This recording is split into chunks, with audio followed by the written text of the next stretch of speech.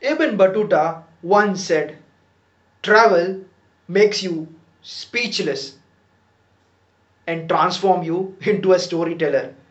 And talking about today's topic, a place where I would love to live on this planet forever.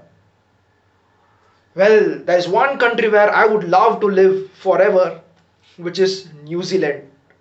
And although I've never visited that place, but after watching Lord of the Rings movie, that sheer beautiful, magnanimous, and Magnus Opus trilogy, I fell in love with this beautiful country of New Zealand.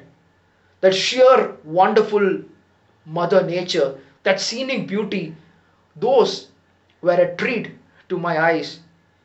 And after watching Lord of the Rings trilogy, I not just had a peace of mind, but also a peace of heart, and I really appreciate this beauty of our own Mother Nature.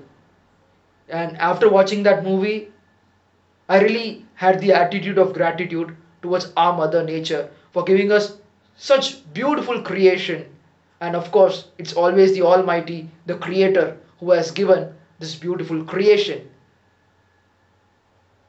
So New Zealand is one country where I would love to visit, and of course I'm not yet married, I'm still single. Maybe in future when I get married, New Zealand is one such place where I would love to go with my better half, but I'm not sure whether my parents will allow considering the budget constraint. But still, this is a table topic and we all can attempt with our utmost creativity, and table topic is the best platform to unleash our creativity.